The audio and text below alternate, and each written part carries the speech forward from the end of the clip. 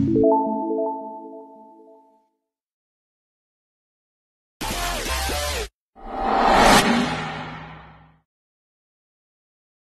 friends, இந்த வீடியோவில் நம்ம பார்க்க போகிறது Delimiter in Excel. இந்த ஃபங்க்ஷன் எதுக்காக யூஸ் பண்ணலாம் அப்படின்னு சொல்லிட்டு நம்ம இந்த வீடியோவில் பார்க்கலாம். இந்த delimit ஃபங்க்ஷன் எதுக்காக எக்ஸலில் யூஸ் பண்ணலாம், எந்தெந்த சிச்சுவேஷனில் நம்ம delimit ஃபங்க்ஷன் யூஸ் பண்ணலாம் அப்படின்னு சொல்லிட்டு இந்த வீடியோவில் நம்ம பார்க்கலாம்.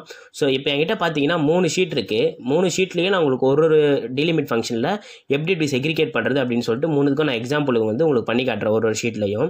ஸோ இப்போ என்கிட்ட பார்த்தீங்கன்னா ஏ காலம் இருக்குது. ஏ காலமில் பார்த்தீங்கன்னா ரோல் நம்பர், அதுக்கப்புறம் சீனியர், அதுக்கப்புறம் ஏஜ்னு சொல்லிட்டு ஒரே செல்லுக்குள்ளே இருக்குது. ஸோ இப்போ இதை வந்து நான் தனித்தனியாக பிரிக்கணும் அப்படின்னு சொன்னால் எந்த ஃபங்க்ஷன் யூஸ் பண்ணி நம்ம இதை தனித்தனியாக பிரிக்கலாம் அப்படின்னு பார்த்தீங்கன்னா, எனக்கு வந்து டெக்ஸ்ட் டு காலம் அப்படி, அதாவது டெக்ஸ்ட் டு காலம்னு ஒரு ஆப்ஷன், டேட்டாவில் டெக்ஸ்ட் டு காலம் அப்படின்னு ஒரு ஆப்ஷன் இருக்கும். இந்த ஆப்ஷனை வந்து நீங்கள் கிளிக் பண்ணிங்கன்னா கன்வெர்ட் டெக்ஸ்ட் டு காலம் அப்படின்னு ஒரு டேப் ஓப்பன் ஆகும். ஸோ இதில் டீலிமிட் இந்த ஃபங்க்ஷனை வச்சு நம்ம வந்து இதை பிரிக்கலாம்.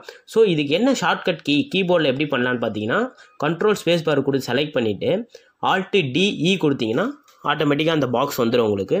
ஸோ இதில் பார்த்தீங்கன்னா டீலிமிட்டில் characters such as commas or tabs separated each fields அப்படின்னு கொடுத்துருக்கு. இது ஒன்றும் இல்லை, இப்போ நம்மக்கிட்ட வந்து டேபு, கமா, அதுக்கப்புறம் ஸ்லாஷ் எதுவாக இருந்தாலும் நம்ம வந்து ஈஸியாக வந்து அதை தனித்தனியாக ரிமூவ் பண்ணிக்கலாம் அடுத்தடுத்த செல்லுக்கு. இப்போ அடுத்தது நெக்ஸ்ட் கொடுத்தேன்னு பார்த்தீங்கன்னா, இங்கே வந்து பார்த்தீங்கன்னா other space, comma, semicolon, tape, இது இந்த 5 ஆப்ஷனும் இருக்குது. இதில் வந்து கமா அப்படின்னு தான் நம்ம யூஸ் பண்ணிக்கலாம். இங்கே ஆனால் எனக்கு பார்த்தீங்கன்னா ஸ்லாஷ் இருக்குது. ஸோ நான் என்ன பண்ணலாம் அப்படின்னு பார்த்தீங்கன்னா, அதர்ஸை டிக் பண்ணிவிட்டு ஸ்லாஷ் அப்படின்னு டைப் பண்ணிங்கன்னா இங்கே கீழே பார்த்தீங்கன்னா உங்களுக்கு செக்ரிகேஷன் க்ளீனாக தெரியும். நேம் அப்படி சொல்லிட்டு நான் ரோல் நம்பருக்கு பதிலாக தான் நேம்னு சொல்லிட்டு அந்த காலம் நேம் கொடுத்துருக்கேன். செக்ரிகேஷன் ஆகிடுச்சு, டெசிக்னேஷன் செக்ரிகேஷன் ஆகிடுச்சு, ஏஜும் செக்ரிகேஷன் ஆகிடுச்சு. ஸோ நெக்ஸ்ட்டு கொடுத்துட்டேன். கொடுத்ததுக்கப்புறமா ஷிஃப்ட்டு டேப் கொடுத்தா பேக்கில் போகும், டேப் கொடுத்தா ஃப்ரண்ட்டில் மூவ் ஆகும். ஸோ இப்போ வந்து ஃபஸ்ட்டு வந்து உங்களுக்கு வந்து எப்போவுமே டெக்ஸ்ட்டில் வச்சு தான் நம்ம பண்ணணும். ஆனால் ஏன் ஜென்ரலில் வச்சு பண்ணக்கூடாதுன்றது ஃபஸ்ட்டு உங்களுக்கு காட்டுறேன். இப்போ நான் ஜென்ரலை செலக்ட் பண்ணிவிட்டு கீழே வந்து டேபு கொடுத்து பார்த்தீங்கன்னா, நான் அந்த பிளாக் கலரில் இருக்குது பார்த்தீங்களா, அதை வந்து ஷிஃப்ட்டு ரைட் ஏரை கொடுத்து நான் ஃபஸ்ட்டு செலக்ட் பண்ணிக்கிறேன். செலக்ட் பண்ணதுக்கப்புறமா நீங்கள் வந்து ஃபினிஷ் கொடுக்கணும். இப்போ பாருங்கள், செலக்ட் பண்ணிவிட்டேன். இப்போ ஃபினிஷ் கொடுக்குறேன். அதுக்கு முன்னாடி நம்ம டெஸ்டினேஷன் செலக்ட் பண்ணிக்கலாம். டெஸ்டினேஷன் வந்து என்னென்னு பார்த்தீங்கன்னா, எந்த காலம்லேருந்து எங்களுக்கு வந்து அந்த டேட்டா உங்களுக்கு பிரியணும் அப்படின்னு சொல்லிட்டு, அதாவது ஏ காலம்லேருந்து நீங்கள் பிரிக்கிறீங்க அப்படின்னா நீங்கள் வந்து ஹெச் காலம்லேருந்து பிரிக்கலாம். நான் வந்து பி காலம்லேருந்து எனக்கு வந்து அந்த டேட்டா வந்து அடுத்தடுத்து காப்பி ஆகணும் அப்படின்றதுனால என்னோடய டெஸ்டினேஷனை பி காலமாக நான் செலக்ட் பண்ணிக்கிறேன். இப்போ செலக்ட் பண்ணிவிட்டு ஃபினிஷ்னு கொடுத்தேன்னு பார்த்தீங்கன்னா இங்கே ஆட்டோமேட்டிக்காக எனக்கு எல்லாமே செக்ரிகேட் ஆகிடுச்சு. ஆனால் பட் இங்கே எனக்கு பார்த்தீங்கன்னா நம்பர்ஸ்க்கு முன்னாடி 0 இருக்குது பாருங்கள், அந்த 1 அப்படின்ற 0 இருக்குது பாருங்கள், அது எனக்கு இங்கே வரவே இல்லை. ஸோ என்ன பண்ணணும், இதுக்கு என்ன பண்ணணும் அப்படின்னு பார்த்தீங்கன்னா, நான் கண்ட்ரோல் Z கொடுத்துட்டு திருப்பி உங்களுக்கு பண்ணி காட்டுறேன். Alt DE கொடுத்துருக்கேன். அதர்ஸில் அந்த ஸ்லாஷ் கொடுத்துருக்கேன். கொடுத்துட்டு திருப்பியும் நம்ம வந்து நெக்ஸ்ட் கொடுக்கணும். டேப் கொடுத்து நெக்ஸ்ட் கொடுக்குறேன். இப்போது நம்ம ஜென்ரலில் போன வாட்டி வச்சு பண்ணோம் டீலிமிட்டு, இப்போ டெக்ஸ்ட்டில் வச்சு பண்ணலாம் பாருங்கள். இப்போ T கொடுத்து டெக்ஸ்ட்டை வச்சுட்டேன். டெஸ்டினேஷன் செலக்ட் பண்ணிக்கிறேன். செலக்ட் பண்ணிவிட்டு ஷிஃப்ட்டு ரைட் ஏரை கொடுத்தேன்னா செலக்ட் ஆகிடும். செலக்ட் பண்ணிவிட்டு இப்போ ஃபினிஷ் கொடுக்குறேன் அப்படின்னு பார்த்தீங்கன்னா எனக்கு ஆட்டோமேட்டிக்காக அந்த 0 முதற்கொண்டு எல்லாமே எனக்கு வந்து டேட்டா ஃபெச் ஆகிடும் ஃபுல்லாக. இப்போ பார்த்தீங்கன்னா இங்கே பாருங்கள் 0 ஃபுல்லாக எனக்கு ஃபெச் ஆகிடுச்சு. கரெக்டாக வந்திருக்கு, 0 எல்லாமே கரெக்டாக வந்திருக்கு. ஸோ எப்போவுமே டீலிமிட் பண்ணும்போது நீங்கள் டெக்ஸ்ட்டை வச்சு பண்ணுங்கள். அப்போ தான் உங்களுக்கு வந்து இந்த 0, சப்போஸ் நம்பர்ஸ்க்கு முன்னாடி எதுனா 0 இருந்ததுன்னா அதுவும் உங்களுக்கு சேர்ந்து வரும், இல்லைனா அந்த 0 வந்து கட் ஆகிடும். ஸோ இதை மறக்காதீங்க டீலிமிட் பண்ணும்போது.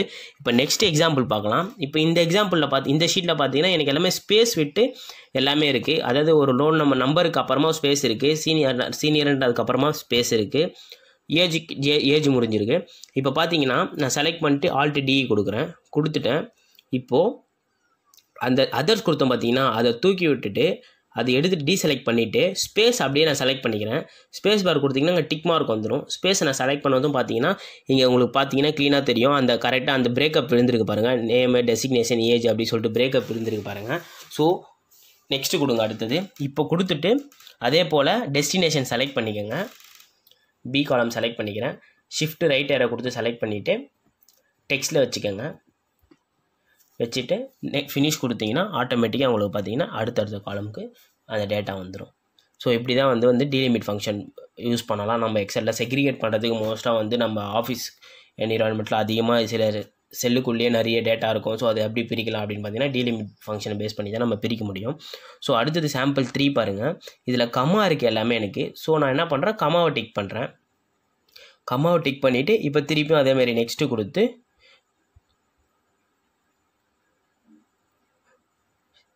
ஷிஃப்ட் ரைட் ஏரோ கொடுத்து செலக்ட் பண்ணிவிட்டு டெக்ஸ்ட் அப்படின்றத செலக்ட் பண்ணிக்கிறேன்.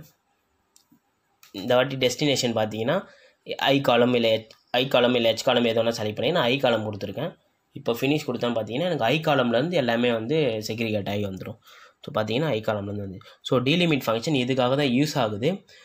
கண்டிப்பாக இது நிறைய ஆஃபீஸ் என்விரான்மெண்ட்டில் கண்டிப்பாக உங்களுக்கு யூஸ் ஆகும். இந்த வீடியோவை பாருங்கள். இந்த வீடியோ உங்களுக்கு பிடிச்சிருந்தா லைக் பண்ணுங்கள், ஷேர் பண்ணுங்கள், சப்ஸ்கிரைப் பண்ணுங்கள். தேங்க்யூ ஃபார் வாட்சிங்.